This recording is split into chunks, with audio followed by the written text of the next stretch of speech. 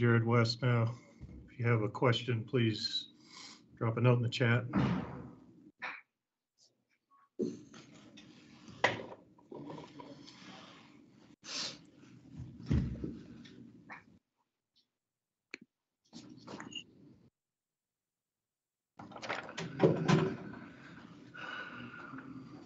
Go ahead, Brett.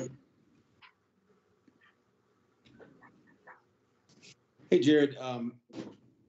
What was behind the start that you guys got off to, falling behind by 19 early, and maybe what changed during that second half? I think the start was pretty much a result of our lack of energy to start the game and effort to start the game defensively. They're way too comfortable. They ran the offense that we prepared for. We knew that they were going to run. They didn't do anything different. And we didn't do a good job of executing defensively. It was our energy, our effort, our communication. It wasn't good enough. And I really don't think we were awake enough to start the game from a defense standpoint more than anything until late in the first half. But anytime you're playing against a team like Virginia, a good team, well-coached team with good players, it's hard to come back with their style of play, getting down 18 or 19 early. So I thought we did a much better job in the second half of just fighting. We played harder. We were ready to go from the jump to start the half. And, that we just played with more energy and more effort in the second half. And that's really what it comes down to. Given what you guys have been going through lately, how do you explain the lack of energy at the start?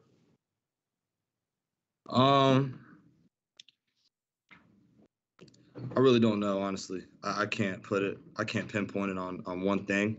I can't pinpoint it on one person. I will say I feel like I need to step up from a leadership standpoint, whether it's being more vocal, being more energetic before the game. Whatever it is, though, it's got to change because it's, it just put us in a hole that it's hard to come back from. At the end of the day, we as players got to hold ourselves accountable and understand that we're playing against good players and we're playing against good teams. And when you let teams get comfortable and you dig yourself a hole like that, it's hard to come back and win. Go to Michael and then Eric. Hey, Jarrod, Michael McCammon, Cardinal Authority. Not to harp on that, but when you're going through those struggles, and we saw it in the second half against Notre Dame, what do you guys as teammates say to each other in the huddle or when you're on the floor to try to snap yourselves out of it? Is there any common thread there at all? I think there's a lot of dialogue in the huddles, certainly about what we can do on the defensive end.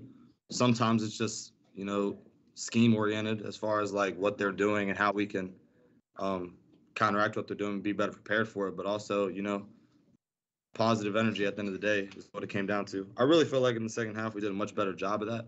I feel like our bench and the guys that running the game, even the guys that were sitting down in the huddle, did a much better job of keeping a positive energy, keeping high spirits, talking, being vocal.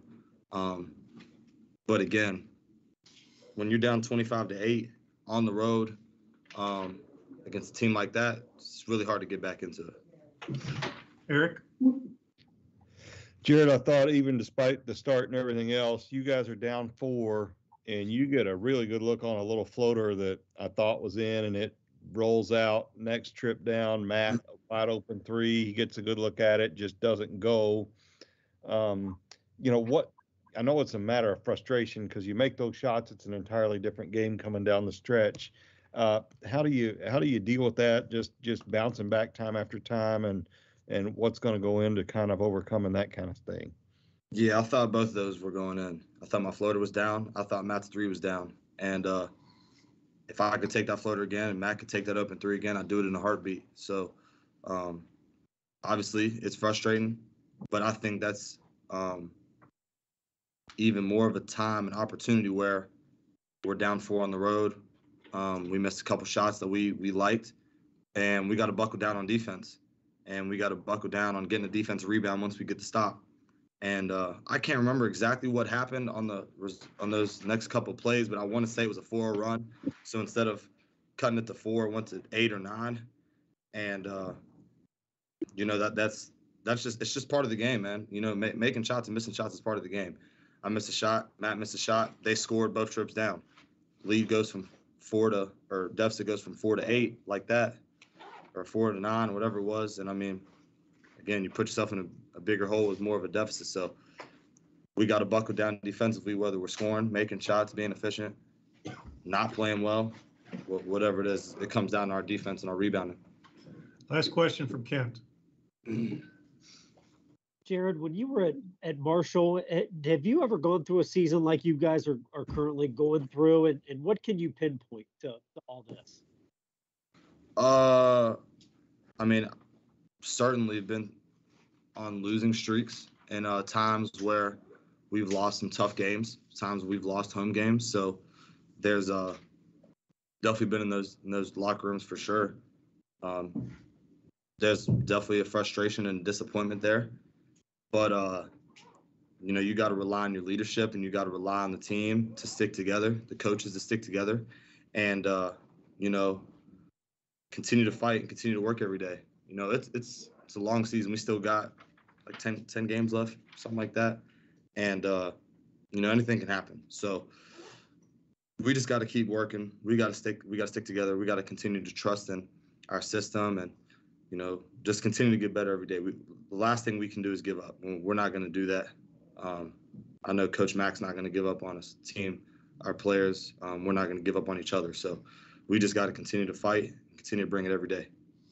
Thank you, Jarrod. We'll be back with Coach shortly.